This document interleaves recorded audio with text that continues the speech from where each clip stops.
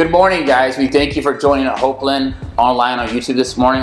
You have many channels to pick from, but you picked the right channel. We're so happy you're joining us. And if you're brand new, please text NEW to 323-405-3232. That number again is 323-405-3232. That's for all the new people. The old people, you don't need to text us anything. We know who you are. Don't worry about that. So we're excited. We're wrapping up our series this week. Pastor Shawn's going to bring Change Your World. So get ready for that. Get your notebook, get your Bible, get your coffee, get your Cheerios, whatever you need to get into the Word. Get ready this morning. He's going to bring it. What's up, everybody? Good to see everyone. Welcome to Hopeland at Home, and we are about to dive into the Word of God. Crystal, Gail, and I love you guys. We miss you, and we can't wait to gather again soon. And so we're just going to jump right into the Word. We're in the middle of our series right now called We Exist.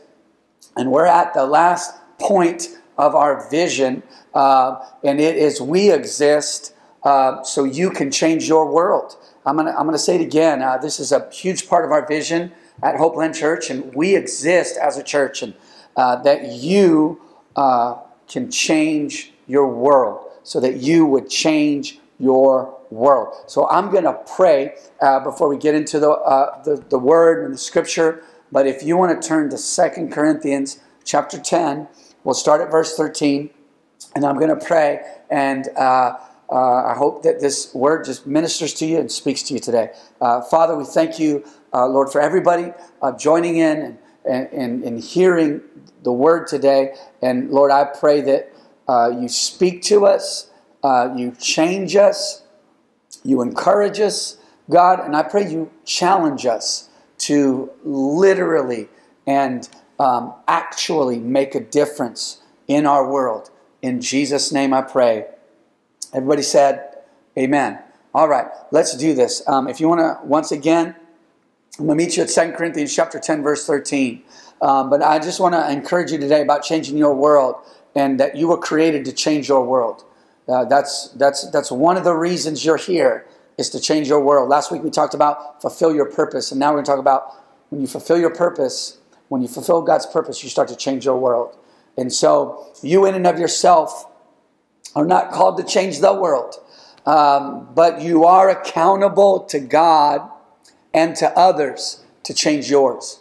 I was praying earlier this week and just praying for the world. We're in a crazy time right now. There's a lot of unrest out there. There's just turmoil. It's chaotic in our world. And I was praying, and it felt overwhelming. And God reminded me, Shawn, you're not called to change the world, but you are called to change yours. And if we all change our world, we are going to change the world. And I think when we talk about changing your world, the reason why we want to share that, the reason why that's a part of our vision, and it's very specific, is because when we talk about your world, in God, it's possible to change your world. When we talk about the world, it's almost like, I don't know, what's the use? It's so far gone. It's getting worse if you could really look at it with natural eyes. But you can change your world. And that's where the accountability and responsibility comes in. See, and what we're going to talk about today in respect to changing your world is God has called you to a place, an environment, and there are people in that environment, and God is calling you to do something and to help the people that are in that environment. That's what it means to change your world. I'm going to say it again. We're going to talk about how God has called you to a place, and He is calling you to do something in that place. He is calling you to a specific type of career or a certain vocation, and God is calling you to change that place. God has put you in a certain family. He has given you a family and friends. There's a neighborhood you're in. There's a family you're a part of, and you are called to bring change to that space. And this is for everyone. This is how God changes the world, is He places you in a place in the world, and He empowers you and graces you to change it. We as a church are our physical location is in Los Angeles, in Boyle Heights, on 1516 East 1st Street. We are in this place, in this environment, to be a part of changing the lives of people through the power of Jesus Christ, okay? So 2 Corinthians chapter 10, verse 13. It says, we, however, will not boast beyond measure, but within the limits of the sphere which God appointed us. A sphere which especially includes you. I want you to say this out loud with me. Say, God has given me a sphere. Say this with me. Say, God has appointed me to a place. All right? I'm going to read it again. I'm going to read verse 13 again. We, however, will not boast beyond measure, but within the limits of the sphere which God appointed us. A sphere which especially includes you. For we are, verse 14, we are not overextending ourselves as though our authority did not extend to you. For it was to you that we came with the gospel of Christ. Okay? And so what is he talking about? He was talking to this church in Corinth saying, you are part of my sphere. I am called to change my world. This was the Apostle Paul in this space. You are part of our sphere. He said our sphere, which especially includes you. This is my first point, is that you are on a divine assignment. Everybody that is a Christ follower, that has confessed Christ, is walking with Jesus, God has placed you on a divine assignment. This is what he did with the Apostle Paul. He gave him a sphere. He gave him a people. He gave him a literal geographical place that he was called to go to and to change, within the limits of the sphere which God appointed us. So you are appointed a sphere. Okay, you have been given a sphere. And I'm going to give you the definition of the word sphere so you can understand. That's what I said. When it comes to change your world, it's where you are. You have a sphere. There is an area God has given you. This is what the word sphere means in the Greek. It means a definitive boundary or fixed space within the limits of which one's power or influence is confined.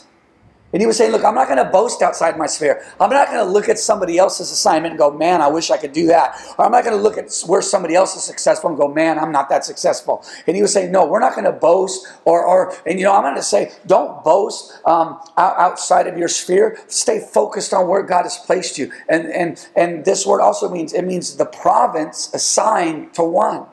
That's what it means. That's why I said you are on a divine assignment. The people in your world, the ones that you love, the ones that get on your nerves, the ones in your life, the ones that really know you, the ones that don't know you so well, but they're in your world, the ones that you try to avoid sometimes. Come on, somebody say amen. The ones you're like, oh man, I don't want to really be around that person. But if they're in your sphere, they're in your area, I'm here to tell you right now, they are your divine assignment. And many times you are theirs. And you're like, I'm not trying to be their assignment. What I'm saying is that the people that God has placed, He has set you in time and in set boundaries in this life. His sovereignty has placed you. His wisdom, His eternal wisdom and God's eternal purpose has designed your existence to be in a certain time and place. And you are on a divine assignment, okay? The word limits, he says, look, I'm going to stay within my limits, okay? It means a determined extent, a portion measured to you. And say that when we say, I have a portion, right? Say this with me again. Say, I have been given a sphere, all right? So you have a sphere. You have influence. And this is what it means, one's sphere of activity. Where you do life, that is your assignment. Where you are now, you are on assignment. In God's wisdom and providence, He positions us in a time and place with people that will receive from us. So you have a divine assignment. God doesn't just do things with no foresight, with no plan. You are positioned. You are placed specifically. This is God's design here. You know, you are even the ethnicity you are because of it's God's plan. It's His purpose. You have been placed around the people you've been placed around. The experience in your life, you got to see it through the lens of God's perspective, which is His sovereign will, position you and placing you and set time and boundaries and places. And this is where Change Your World first must start, is that I am here on an assignment, you know. And if you even look at your life, there's a reason you struggle with. There's a reason that things out there that bother you. There's a reason you have had to fight through the things you have to fight through. There's a reason maybe some things haven't been so easy for you. You're on an assignment. There's a reason that you've had to persevere through things, and you maybe could look outside of your sphere and say, I didn't really ask for this hand. You know, I used to think about that my whole life. Like, why was I dealt this hand of abuse and turmoil and chaos in my home as a child? Why was I victimized as a child? And the devil tried to destroy me, tried to mess me up. If you look at statistics of even how I grew up, they're not good for people. They don't come out just right.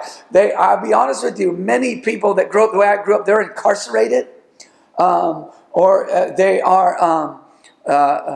have a lot of behavioral health issues, even insanity issues, and so I'm not even saying I'm above all that. I'm saying that God's grace brought me through it, but God's going to use it. Every pain, every struggle I went through for His glory. I'm on an assignment. You know, and another thing too, I noticed in my life, I want you to encourage you that the people you're around, the people you've grown up with, there's a reason.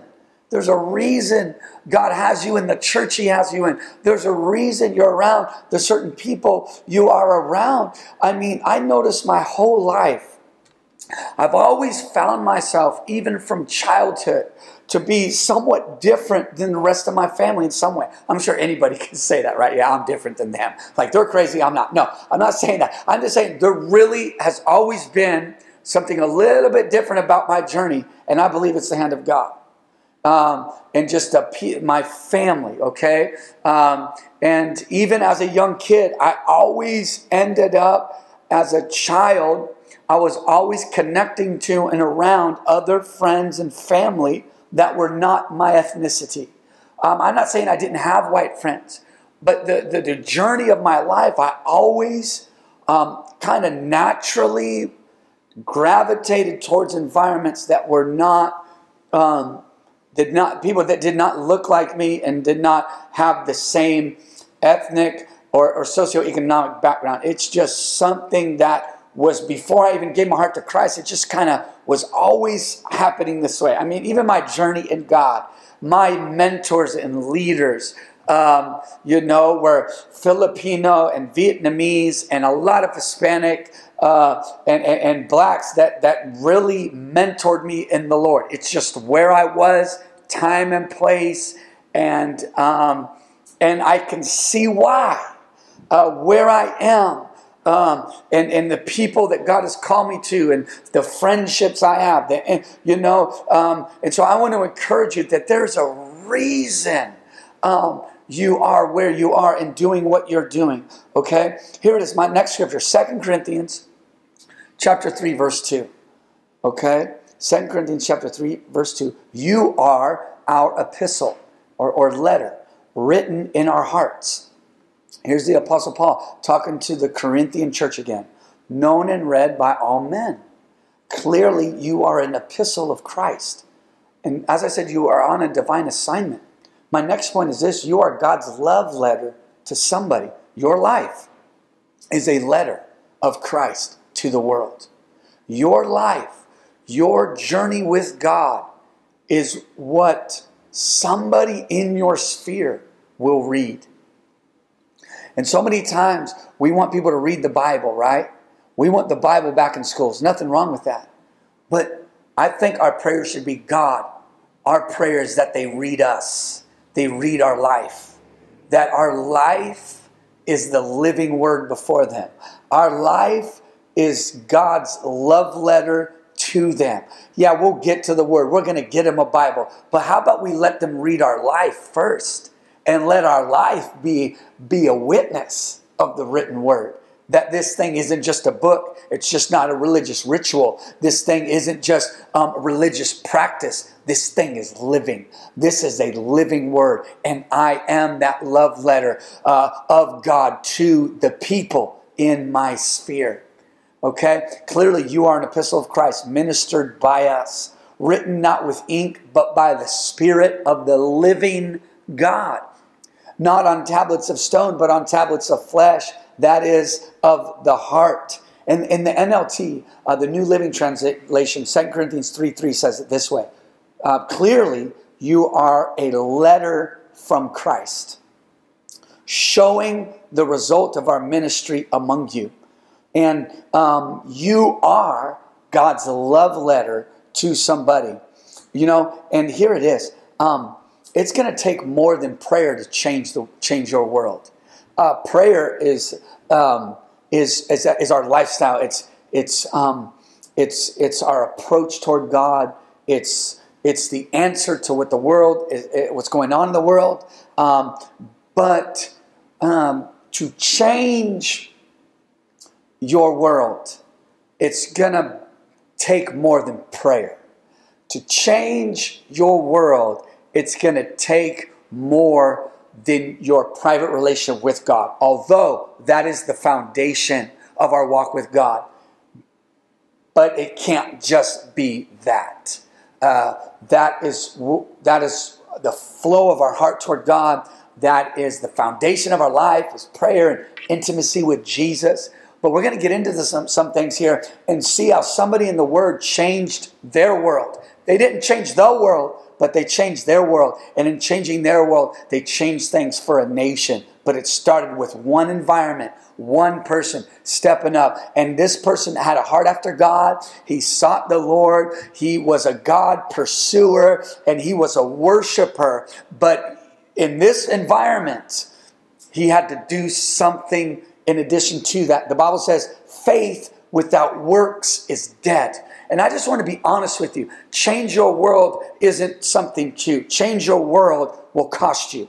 Change your world will require something of you. Change your world will require sacrifice. Changing your world will require humility. Changing your world will require you to lay something down. Changing your world will require you to let go of your attitude. Changing your world will require you to let go of your past. Changing your world will require you to let go of your excuses. If you want to change your world, it's going to cost you. If you want to change your world, you got to choose this. It is on you if you're going to change your world. You can't blame anybody outside of your world and outside of your commitment to it. It's nobody else's fault. It's not your child. It's not the way you grew up's fault. It's not that you were abandoned or done wrong. When you choose Christ, you are now accountable and responsible to change your world. And I'm here to tell you right now, it's worth it. It is worth it. It is worth it. And there is such value in you to change your world, but it will cost you something. All right, you are on a divine assignment. You have a divine assignment, and you are literally God's love letter to somebody. All right, that's what we're talking about. You are called to a place and a people. And now we're just going to talk about, what do I do now? I mean, if this is true, if I'm on an assignment and God's sovereignty has placed me in a time and place in this world, and just as Esther said, you know, I was born into the kingdom for such a time as this. It was timing. Esther's birth was timing. Her placement was timing. She saved a nation from being killed and slaughtered. But it cost her. You go back and read Esther. Esther's not in my notes, it's in my spirit right now. But you go back and she had to do something. That's what we're going to talk about. You have an assignment. The grace of God's on you. You got the word of the Lord. But are you willing to do in that place what God's leading you to do? To change something. It's going to cost you. And we as a community, a part of our vision is we exist so you can change your world. But we can't change your world for you. This is you. This isn't pastor's responsibility. I'm here to just just remind you of what you're armed with, remind you of what God has done for you, remind you, and then you go out and change it. I can't change your world. I can't do that for you. That's you. That's your assignment. I can't fulfill your assignment for you. That's you. You said yes to Jesus. I can't say yes for you. And so I want to just encourage you in it, that you can do this. You could change something. You could flip the script. You could turn this thing upside down. In my family, nobody was serving the Lord. Nobody walking with God. I'm an anomaly. I was different. There was something God did to me, and I had to be willing to walk through that. Well, coming home as a teenager to an environment that was not, people weren't encouraging me to do my devotionals, right? People were tripping that I was at church on Sundays, and so here it is. 1 Samuel chapter 17. Here's David, right? David, the whole army of Israel is scared of Goliath. Okay, they called him the champion. They were fearful of him. They ran from him. And then David is simply delivering some snacks, some cheese to be specific. He's just doing what he's called to do. And he's just going up there to say what's up to all the big dogs, right? He's just a little guy. And he shows up. 1 Samuel 17:26. Then David spoke to the man who stood by him, saying, "What shall be done for the man who kills the Philistine and take away the reproach from Israel? For who is this uncircumcised Philistine that he should defy the armies of the living God?" Okay? Here's David. God leads him. God, by his Spirit and the call of God on his life, led David into an environment that was not good. God's Spirit led him into an environment where it was status quo, and not much activity, stagnant, fearful, scared. Walked into an environment and everybody's disobedient. Anybody ever feel that way? You're like, man, there's something wrong with this place. If you ever find yourself in a place and you're like, man, there's something wrong with this, that's why you're there. That is why you're there. God led him there. Okay? Every one of us is in an environment that needs change. Right now, I'm telling you, you are somewhere in place and time, and this place is not right you're in. There's something wrong with it. There's something disturbing about it, and that is why you're there. Every one of us has influence in a place that is now currently status quo. Every last one of us is in an environment that's not where it needs to be.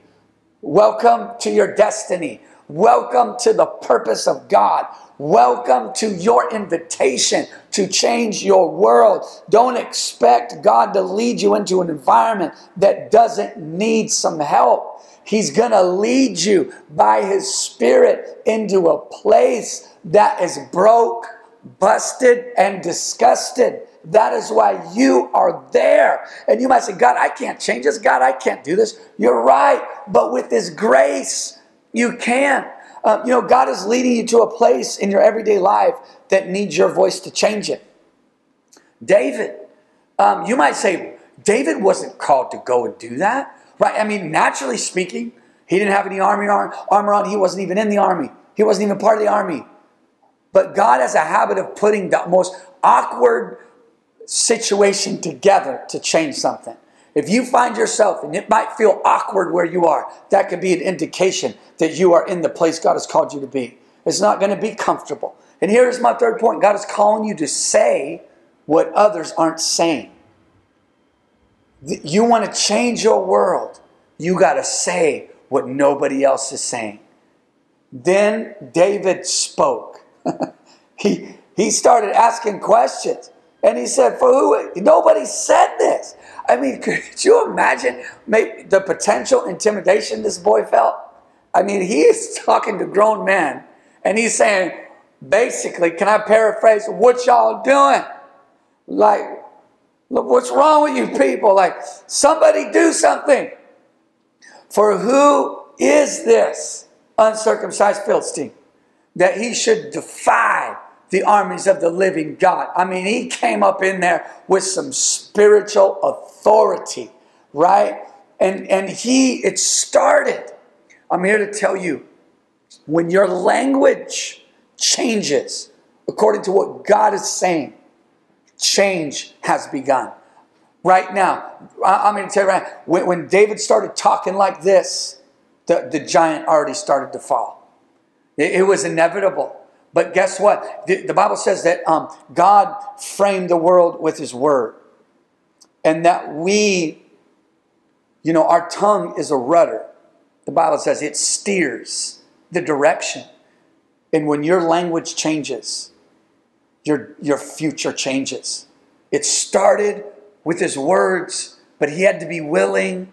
He had to be willing, church, to say what nobody else was saying.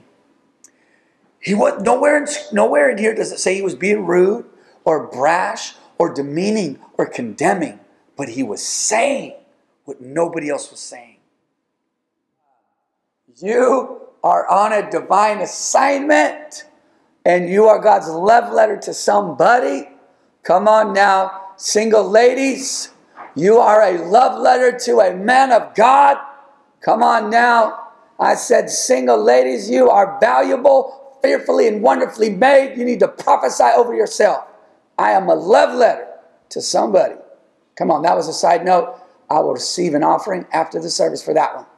All right, here we go. God is calling you to say what others aren't saying. God is leading you to a place in your everyday life that requires your voice. Requires your voice. Requires your voice to say what others may not be saying. To say what others aren't expecting you to say. Because it's the word of God for you. It's your assignment. And I'm saying even in this culture, this world right now, I personally know that I am on an assignment from God. I'm not that I'm so special. Everybody, you're on assignment from God. And very specific for me, I know that as a white man in this world, I am called to challenge my white brothers and sisters with respect to what's going on in culture. And I'm going to say what they might not expect I'm going to say.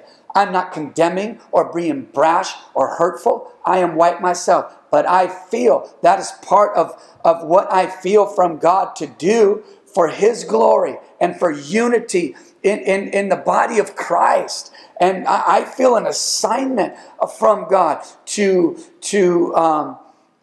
create an environment as a pastor that is not in word only that we love everyone, but that our church represents every culture, every ethnicity, that this is how we live. I don't want to be just some white pastor saying something because something blew up on the media. I feel an assignment from God. This is something in our church. Part of the fabric of our community is something we talk about, race, and have been for the last few years. Every year, it is something we purposely bring up into our gatherings. And that's just who we are. That is an assignment that I feel on my life. And I am okay if I get any pushback or any resistance with that. Our heart behind this is unity. But I'm going to say what others may not be saying. And I'm okay with the fallout as a result if need be. Because we are called in Christ to unite the nations. The Bible says that his house is a house of prayer for all nations. All right? And so God is calling you to say what others aren't saying. Here, let's go to verse 28. Here we go. Still with David. 1 Samuel 17, verse 28. Now Eliab, his oldest brother, heard when he spoke to the men. And Eliab's anger was aroused against David. All right? He stirred up some things. Now look, if you're going to change your world, it's going to stir up some things. And you got to be willing to deal with that. Jesus did it. Apostles did it. Disciples did it. I'm not saying that we intentionally do something to cause people to be angry or cause the devil to mad. I'm not trying to say create, it's like self-inflicted persecution. But scripturally, theologically, and I know in actuality, That if you want to change your world, you're going to say stuff others ain't saying. And when you say it, it's going to make the devil mad, and it's going to make people uncomfortable. Here's my next point. Change is uncomfortable. And if you're not okay with that, if you have a low tolerance for uncomfortable environments because of what you're called to do, changing your world is going to be difficult. Okay, so his brother, this is his brother too. It's his brother, family. When you obey God, you're not going to make everybody in your family happy. You might make some of them angry. You're not trying to make them angry. Lord, help us that we don't intentionally do that. Lord, help us that it's not our flesh doing that. Lord, help us that it's not some religious thing doing that. But when you do what is right, it's going to cost you. It's a prayer I pray over my kids all the time. Lord, give Dominico and Giovanni the strength to do what's right, even when it's hard. Because doing right is hard sometimes. Doing right is going to cause a commotion sometimes. Doing what's right is going to stir up some things. We're not trying to stir up things, but you do what's right, and things don't get stirred up. Jesus walked in the temple, started tipping tables over. Peter looked at him and said, man, zeal for his house has consumed him. I'm talking about change your world. We're not talking about blend in and just fit in with everything and everybody, but in the gospel, walking with God, you got to be okay and comfortable when uncomfortable happens. Why did you come here? Here we go. Why are you here? Like I said before, God gave you an assignment, and the devil's going to speak to you on your assignment. Say, why are you here? You don't belong here. You're not supposed to be here. You're messing stuff up. We're comfortable here. The Goliath isn't even doing anything to us. Where, you're stirring things. You're going to make him mad. You're going to make the devil mad. Why are you here? Questioning his placement by God. His brother, think about the context. This is his blood brother looking at him, questioning where God put him, questioning his purpose, questioning the next place of his destiny. Question, why did you come down here? And with whom have you left those few sheep in the wilderness? You're doing your little thing over there. You're supposed to be over there doing small stuff. What are you doing here? I know your pride. Now here come accusations. The Bible says the devil, Satan, is the accuser of the brethren. I know your pride and the insolence of your heart, for you have come down to see the battle. He's like, man, this is pride. Think about in the spirit of, and God's perspective. God's like, I have my son positioned to give a breakthrough to a nation. And the people on the team were saying, what are you doing here? Get out of here. You're here because you're questioning his heart, his motive. All right, here it is. Expect resistance from unexpected sources. Hey, I'm not laughing. I'm not laughing. See, I'm just saying that's just the reality of obedience. You got to expect resistance from unexpected sources. That's just part of changing your world. David wasn't changing the world, but David was changing his. Okay? If you're going to change something, you're going to have to learn to deal with accusations and navigate them and stay and not get thrown off, not get caught up in the flesh, not bite back, not clap back. Come on now. I know some people that, when they get threatened or people accuse them, they clap back. And I'll be honest with you, I have not had the best of self-control and patience in this area. All right? So I understand wanting to defend. And even sometimes, here we go, I'm going to share this with you real quick here, is sometimes we're doing what is right, but the devil triggers our flesh in the rollout of our mouth, and our attitude are now wrong. And sometimes our wrong attitude and reaction can disqualify the right we're doing in the environment God has called us to change.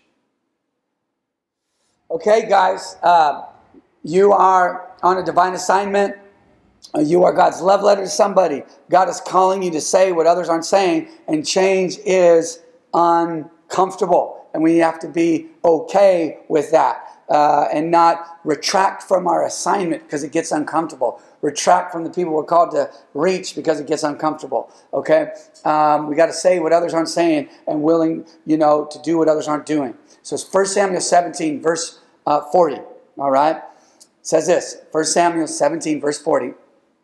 Here it is. It goes on, and it says, then he took his staff. It's talking about David. He took his staff. He said something, dealt with the backlash, dealt with the accusations, dealt with the uncomfortableness, dealt with the awkward moment, and he kept moving. You got to learn, if you're going to change your world, you got to learn how to walk into an environment God's put you in, and those there don't think you're called to do it.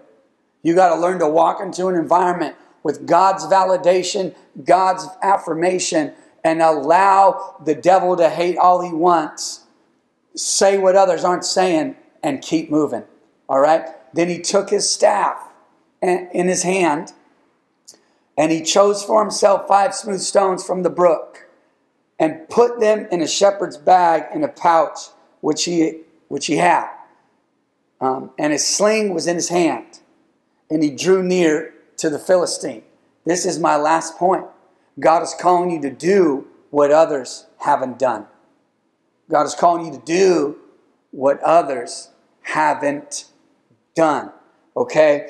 And this is what David did. We're not going to read the whole story. We all know what happened.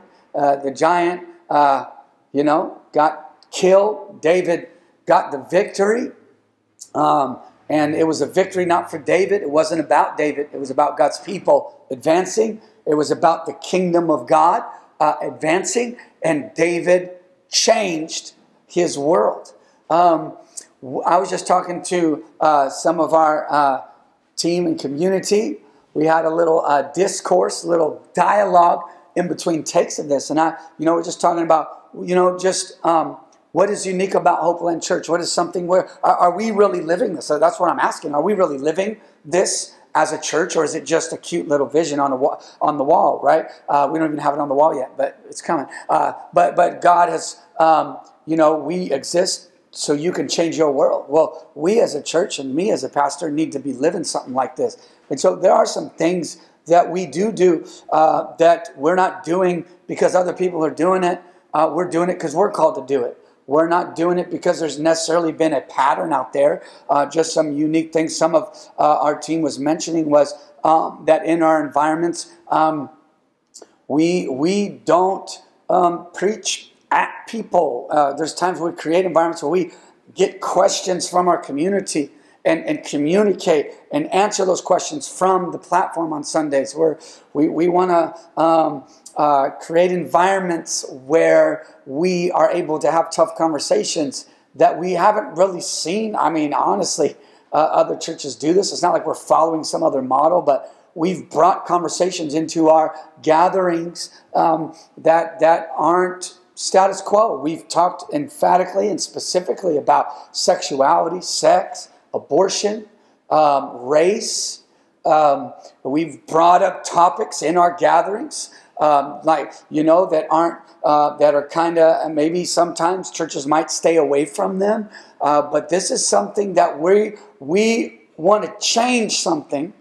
And so if we as a church are going to change something, we're going to say what others aren't saying. We want, and it is possible, and this, I'm going to go back to this because I talked to you about it more on an individual level, but as a church, and there's a way to talk about things that are wrong, that are sinful, that are sin, without condemning people in the process.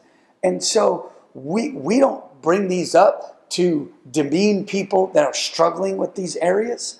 We bring them up because the Bible talks about freedom in the truth of the gospel, and He'll deliver us from all sin. He'll free us from it all. And so we are called as a church to change our world. And if we're going to do that, we got to be willing to pay the price. Another thing we do as a community, we've done that I haven't personally seen others do. I'm not saying these things so to kind of brag or boast. I'm just saying these are things that as I've studied this, I want to put what we're doing through the filter of God's Word and what we believe we're called to do as a church. And we've really connected to the local high school and even had the principal come, and we had him on the platform and prayed for him and gave him a small gift. It's just something we didn't see anybody else do that. We're just like, we want to create bridges in our community and we want to bless our community. That's not something we saw others. We want to do what we're not seeing others do. And we want to do more things in our community, reaching and blessing them. And so I pray that this message encourages and challenges you. So I just want to pray for everybody right now as we close out the word today. Father, I just pray for everybody that was in earshot of this word. And I pray you begin to make them uncomfortable if they've gotten too comfortable in what they're called to change. If they've gotten stagnant or complacent, I pray that by your Spirit, Father God, that the status quo would be uncomfortable for them. I pray in the name of Jesus that you would stir them to change something. Stir them by your Spirit to change the world. Just as David stepped into this environment and he had to do something. I pray that everybody in the Hopeland Church community would be stirred to change their world, would be stirred by the Spirit of God to effect change in the environments they are in. In Jesus' name I pray. Amen. I just wanted to pray for those of you out there that don't know Jesus, have not confessed Him as your Lord. We always want to make sure we take a moment in our gatherings to do this and to invite you to give your life to Jesus. So if that's you, I just want you to repeat this prayer after me and say, Jesus, I come to you as I am. I am a sinner. Forgive me of my sins. I confess you, Jesus, as Lord of my life. I am saved by your grace through faith. Be the Lord of my life. In Jesus' name, amen. Well, praise God. I just wanted to celebrate, the whole Hopeland Church family celebrates with you in praying that prayer. And that is literally the most important decision in your life you will ever make. And so we as a church community want to help you. We want to give you something. We have a 7-day devotional. It's a digital devotional. We'll send you the link to that. And that's just a way to help you take the next steps in your walk with God. And so if you would like that gift, simply text the word GROW to 323-405-3232. So once again, text the word GROW to 323-405-3232, and we will send you that gift. And so once again, congratulations. Praise God. You've made the best decision ever. And everybody else out there, Hopeland Church, Crystal Gale and I love you guys. We are going to be gathering soon. The plan is in place. By the time you are watching the live broadcast or the initial broadcast of this service, that should already be out on social media. You should have seen that. If not, check out our Instagram and you'll know exactly the process and the phases of us that we will begin our in-person gatherings again. We love you. God bless you. Peace. Wow, what a powerful word from Pastor Shawn.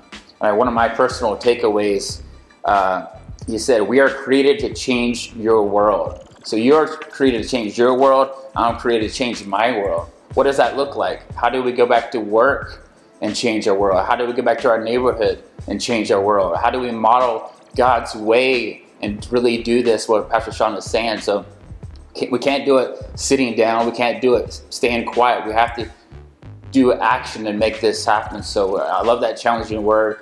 I really appreciate Pastor Shawn sharing that with us. I also want to remind you some of the sermon series that we've done in the past.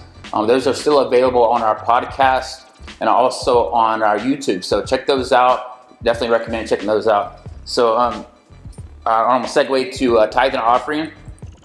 The verse I'm going to share this week is 2 Corinthians 9 verse 7.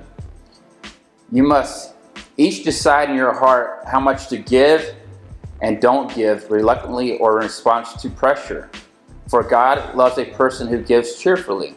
So we never want you to be pressured to give. We want you to give from your heart. It doesn't matter where you're coming from or who you are. God is always looking at the heart. No matter what season we're in, He's a heart checker. That's one thing I love about God. It doesn't matter who we are. He's always looking at the heart. It doesn't matter what we try to be. He's always looking at the heart. So we appreciate your giving. We encourage you to continue to do that. We thank you being faithful in doing that. You're really changing this world around here because of your tithe and offering. So we thank you for that.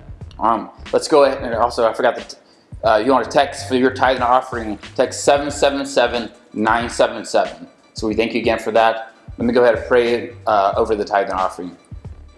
Dear Lord, we just thank you for everyone that's being faithful in giving this week, God. We thank you for everyone that continues to do that, God. I pray you continue to bless their household, continues to meet every need, God. I pray that you continues to just change their world as they are continues to partner with you and tithe and give to your church, God. We thank you for what they're doing. I pray you continue to bless them and meet every need, God. We thank you. We ask all these things in Jesus Christ's name. Amen. Have a great week, guys.